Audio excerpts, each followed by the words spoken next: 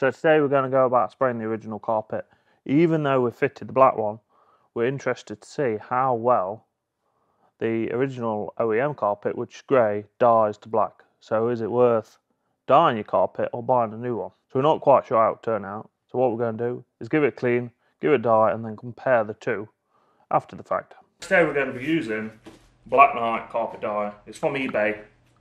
I think it's 30 quid for 5 litres. We've actually used this one before on the E30 carpet and it didn't turn out too bad. So we're going to give it another go on the E39 one and see how it looks. Now, full disclosure is we used this on the boot trim and it turned out blue. Whereas the E30 carpet actually turned out black. So we're not sure if this has gone off or it's always been blue and we've never noticed. So we've got a little bit left. We'll do the boot trim again, which you'll see now.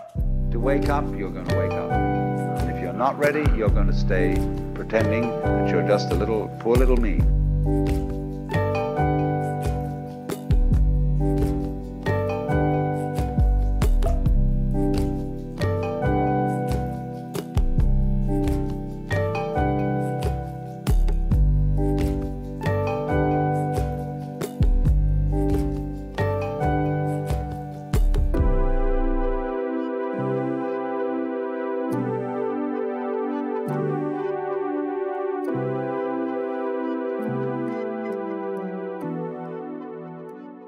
So basically, when you buy this dye, you get this asthmatic bottle to spray it with. So we'll demonstrate how bad it is, but I wouldn't recommend it because I think you'd be there A week? Yeah, a week. And that's just to do a boot trim. So as before, when we're done the E30 carpet, we used the cheap spray gun. The same one?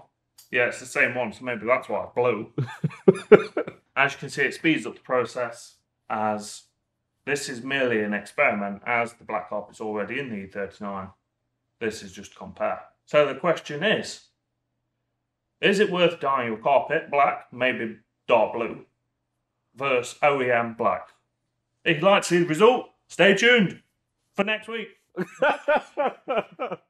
So I'm going to clean the boot trim first with the Bissell device. Yeah, looks like a helmet. Yeah, well, it's the Spot Clean Pro malarkey.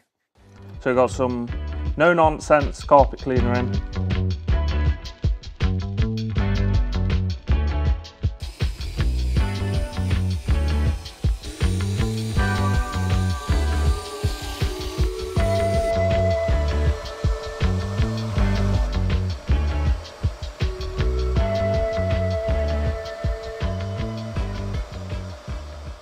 So yeah, you can't tell, but it smells amazing. So I can only imagine it looks cleaner. Do you think it looks cleaner? I don't. Well, maybe a bit. To be honest, this doesn't look that bad. The boot panels obviously are low traffic areas for the most part, so they're not as ditched as you can see with the carpet. That's like, I can't believe that was in the car, it's so bad. And the carpet actually smells. So as you can see, the driver's side is much worse than the passenger. So around the seats are bad. The cleanest part is under the pedal mount. I expect this will come up a little bit better, or at least hoping.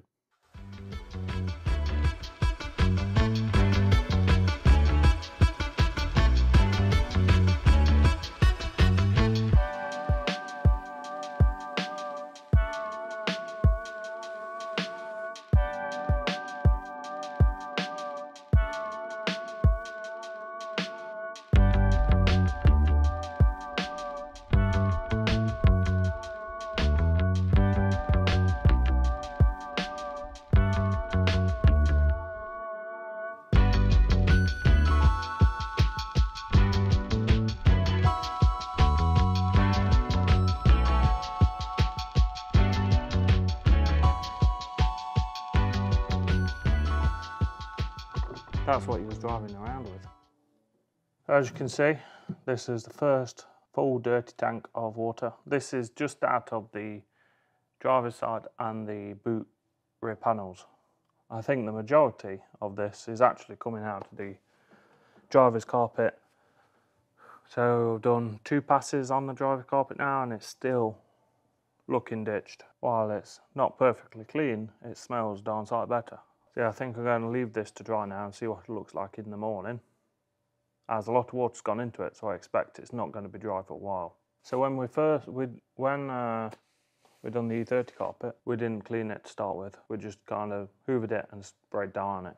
So by doing this step, we hope it turns out a little bit better. Or at least gives it a fighting chance. Even though the other one actually turned out all right as well. Yeah, I'll do I've done the driver's side. I'll do the passenger side, leave them to dry, and then get to dyeing the things tomorrow. Or the next day, whenever they're dry. You can tell the difference on the passenger side. It's came up much easier or better than the driver's. I think the driver's side just needs a few goes over. So just for demonstration purposes, why I don't recommend this. Okay, maybe I'm a little bit lazy in the sense I've not even tried this and I've given up before I've even tried it because I know it's going to be too slow. It's like, wear a mask, gloves, and you need plenty of ventilation. It's solvent based. That's going to be epic. Blue, there we are. It's pretty good.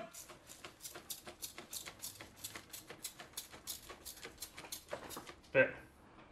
There we go. We'll be done by probably 12 o'clock, as in midnight.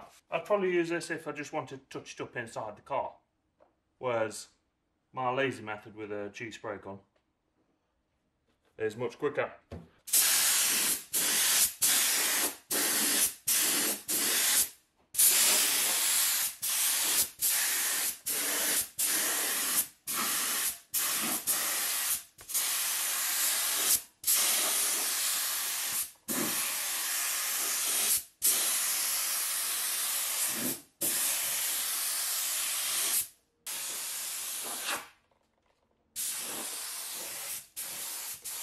So as you can see, that's the first coat.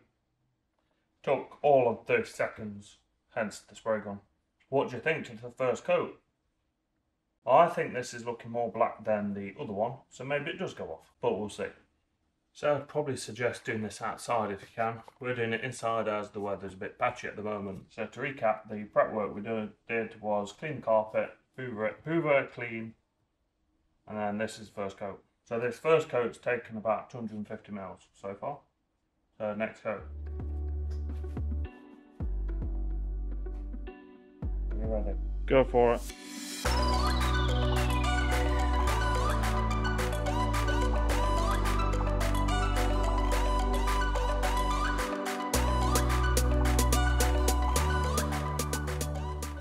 That's the second coat done.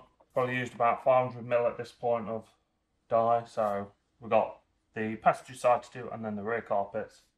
I think 5 litres is more than enough to do a couple of coats. One step you could do is in between these coats is rub it in as you want it to sink into the fibres and it'll probably give a better end result. So yeah, that's the driver's side done. What do you think compared to the two? We've got the passenger side on the left, driver's, the first coat's done anyway. The driver's side is on the right. Compare the two. What do you think so far?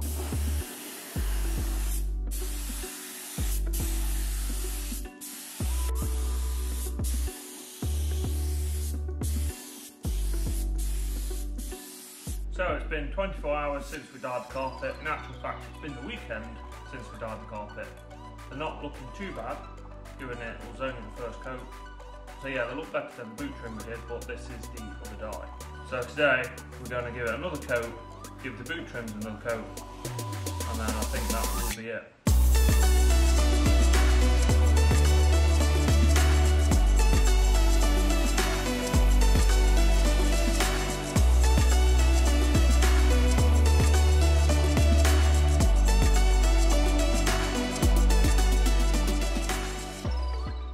Already done 2 coats on this, but the difference is in between those 2 coats we've actually rinsed we've rinsed them off basically, because when we done the E30 carpet the dye kept coming off for quite a while after. It wasn't until the sunroof leaked and swamped the whole in like carpet it stopped leaking out. Overall I don't think it looks too bad.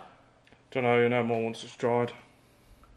Yeah, we're going to have to let it dry, see what it looks like. I do think it's going to pass muster in the boot anyway.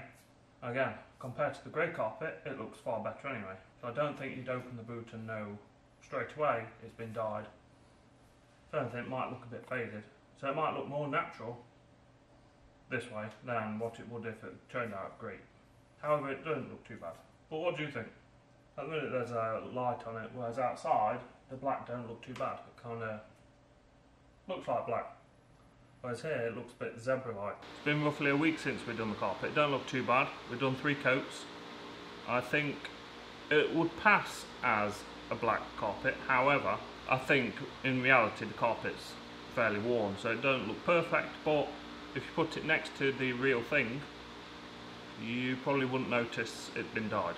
Yeah, Not if you don't perfect. have a choice, it don't look that bad. Don't put it under LED lights and you won't notice that it looks like this, because once it's in the car, you can't forget about it. It looks a lot worse on camera.